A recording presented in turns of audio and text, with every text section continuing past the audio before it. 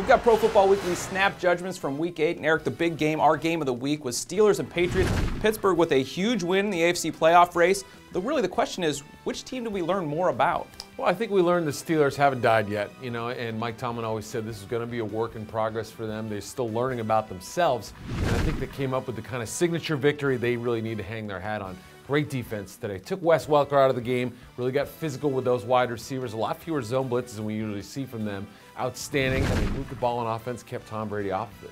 Yeah, I think we give so much credit always to Bill Belichick and his game planning. I thought the Steelers came out with a pretty good plan, really threw the Patriots off. Yeah. Tim Tebow was the focus so much last week, how he came on late. This week, pretty much 60 minutes of bad football, as opposed to last week, just 55. But really, the win for Detroit, people aren't talking about that. It was much needed. And we should give Tebow a little bit of credit here in the sense that he had no chance a lot of those plays. Took a lot of sacks, but a lot of pressure allowed. But that's that great defensive line for the Lions. They had to come up and make a big play.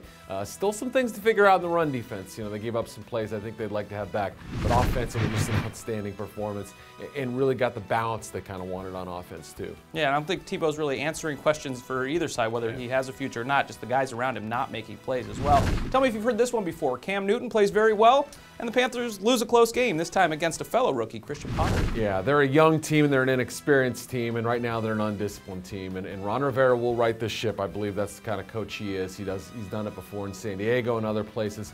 I just think that right now, this is the kind of game they're losing. They're making too many mistakes, too many penalties. There was the 50-50 holding call there, and then a missed field goal. 31-yarder that could have sent it to overtime and extended the fireworks. But Ponder played very well in this Vikings team.